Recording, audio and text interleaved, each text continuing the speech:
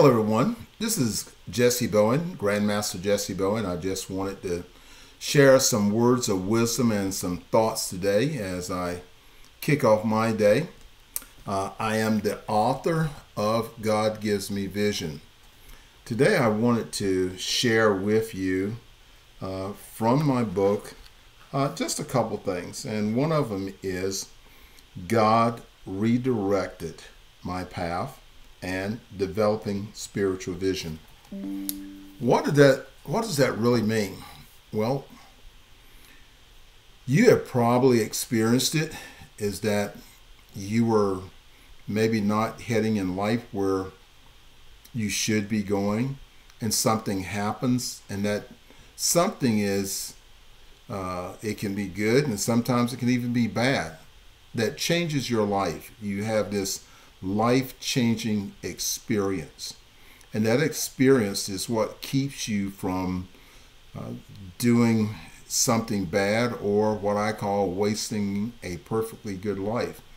I know for me it was when I was around the age of 18, I had an experience that forced me to leave my home and actually move to Raleigh, North Carolina. That was a changing point of my life, and I look back at that particular situation, and it wasn't a good situation. Where would my life be if that moment had not have happened? It was perceived at that particular time as something bad, but as I realized, it was one of the best things that ever happened to me. This is what I call God replacing you. When you realize that you have a purpose, because God knows your purpose, and He redirects you. Now, as a human being, you have the choice of the freedom to reject that feeling, or you can go with the flow. So when you decide to reject it, you can override any decision. If you have a decision that is a life-changing moment, if you do it, you're going to have an outcome. If you don't do it, you're going to have an outcome. And that's in good and bad situations. So you have to realize, as you look back at your life, what life-changing experiences did you get? Was it the ending of a relationship? And if you'd stayed there, where would that relationship be today? Now look at your life now. Should you have stayed? Should you have gone? What did you do with that decision? Right now you're listening to my video. You have the choice to stop listening to it or to continue. So when you realize that something happens in your life today and you have a plan, and that plan is altered or is changed, then you have that decision. Maybe it's something that you believe you should do, and maybe you decide to override that decision and not do it. Maybe there are other people influencing you, telling you shouldn't do something, and you override that, and then you regret it. As I go back and revisit my successes and challenges in life, and there was a situation where there was an organization, North Carolina Amateur Sports, and starting the martial arts, and so many martial artists, because karate folks, they didn't want to be associated with the taekwondo folks. This is how it is in life. Maybe it's racial. You don't want to be associated with a certain group of people, but you believe in your heart that that's the right thing to do. So I became the organizer for North Carolina Amateur Sports, and I went on to be the coordinator for the Olympic Committee for Taekwondo. I wound up coaching Duke's Taekwondo team, leading it to the first gold medal. I was on staff at Duke University for 27 years before retiring a few years ago. But what if I hadn't taken that position? Because by becoming the organizer and doing a great job, then all of those doors opened for me. Now, what if I had made that decision to not to do that? What if I had said, you're right, I'm not going to be helping the Taekwondo folks. I wouldn't be having those types of experiences that I had. I wouldn't have had that opportunity. I would have never been on the staff at Duke University. I would have never been affiliated with the Olympic Committee. I would have never had those opportunities. So the question is, when you find something for good, or you have a chance to be a builder. No matter what that experience may be, sometimes you really have to override the people that are closest to you, because when God puts you in a place to be a receiver, so it's not about the blessings, it's about your ability to be able to receive those blessings. So when we begin to think about that, and we think about that God redirects my path. So look at your life, take that moment. And so we're going to talk about developing spiritual vision. Spiritual vision is something you already have. You have an idea, you have a concept. Scientists say that we have anywhere from 50 to 70,000 thoughts that happen a day. That's a lot of thinking. So the question is, what are you thinking? So I'm going to share, as I close today, I want to share with you 5 ways to sharpen your spiritual vision. Well, as a child, you probably have been taught to pray. And if you grew up in my era, you closed your eyes and you began to pray. If you didn't pray, you still kept your eyes closed. So the very first thing about sharpening your vision, so we're not talking about what we see, we're talking about what we see within us. What are the things that you see within your own head? We're talking about those visions. So what are you thinking?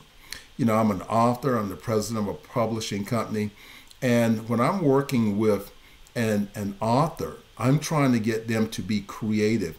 What do they see in their head? How are they going to write the story? And this is the thing about martial arts. The powerful tool is when we're doing kata, it's teaching us about our mental visualization to be able to defend ourselves against an imaginary person. So when you're going through life and you want to see yourself succeeding, then you may have to imagine yourself succeeding. So we start by closing our eyes. You see, because when we close our eyes, our mind automatically goes to a meditative state.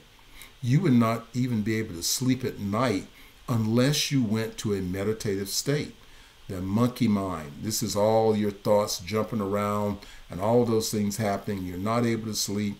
You probably, go get a sleeping pill or do something that you feel that calms you down so you can go to sleep.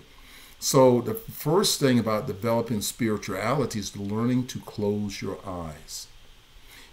Be involved in a mindfulness course or mindfulness lessons.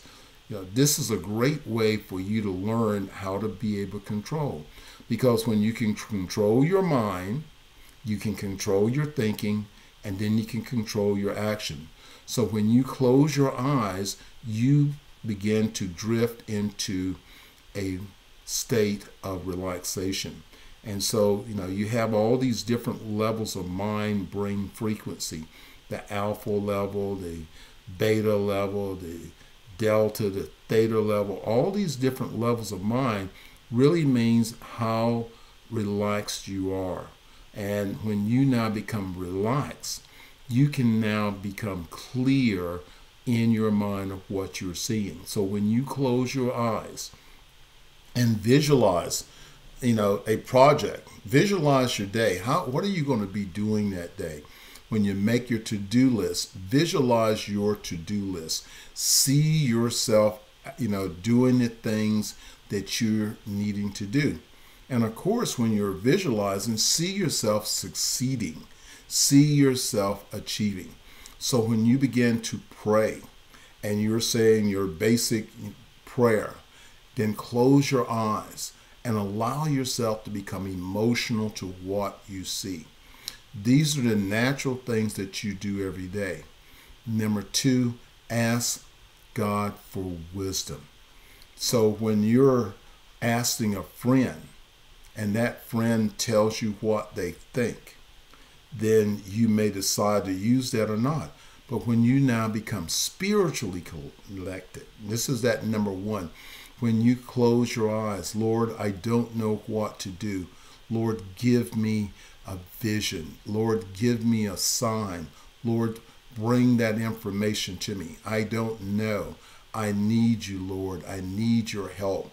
And when you ask and you believe that that answer is coming to you, you see, it goes all the way back to your belief system. What do you believe? What do you think? Because that becomes a part of your reality. When you can change your thinking and you can change your belief, you can then change your outcome. It doesn't matter where you grew up, who your parents are. It doesn't matter. All that matters is what happens inside of you. And at the end of the day, it becomes about your spiritual connection to God. It becomes about that. You're on a journey. You're born and you die. And everything in between is a journey. And what do you do with this perfectly good life? What do you do? What purpose? What did you create? You know, the Wright brothers had a purpose, you know, coming up with the airplane. These guys were bicycle shop, repair people. They came up with, and the concept of the airplane, Steve Jobs, Martin Luther King. What if these people had not been born? Would we have what we have today? Well, there's a possibility. We don't know. But we do know what did actually happen. So when you ask God and you sit and meditate and you ask God, then that's what you want. That's where you start. You want to have a spiritual connection. You have to have that. You are a spiritual being. It's already there. That is the natural thing for you to do. Number 3, look for signposts in the Word. Pick up your Bible and read. And what you can do, sometimes I'll be thinking about something, Lord, I need the answer, and I'll just take my hand and open the Bible up and see where does it open. I'll be listening to my radio and someone may say to me, may say something that connects with what I'm asking God for, or that direction I'm asking God for. I may be riding down the road and I see it on the answer on a billboard, because I'm looking, and when I'm looking, my mind, my brain is seeking that information, and I have this deep faith that that information is going to come. So I may hear it from my radio, I may see it on a billboard, I may just pick up the Bible, open it up. Someone may come to me and they will say something to me, and within what they say to me, the answer is within that. This book was actually written because in 1 week I had about 15 people to say to me, Jesse, you have great vision. You have great vision. And then I woke up one morning and God had spoken to me and he said, write the book and release it on your birthday. I'm going, really, God? Really? But I'm obedient. I am very obedient. So when God speaks to me and says, do something, this recording this that I'm doing right now, I was debating, should I do it or should I not do it? And God spoke to me and says, do it. So guess what? I'm actually doing it. So when you now hear that inner voice, it may be coming through your dreams, it may be coming from someone else that's speaking something, then you have to pay attention to what it is that you actually hear.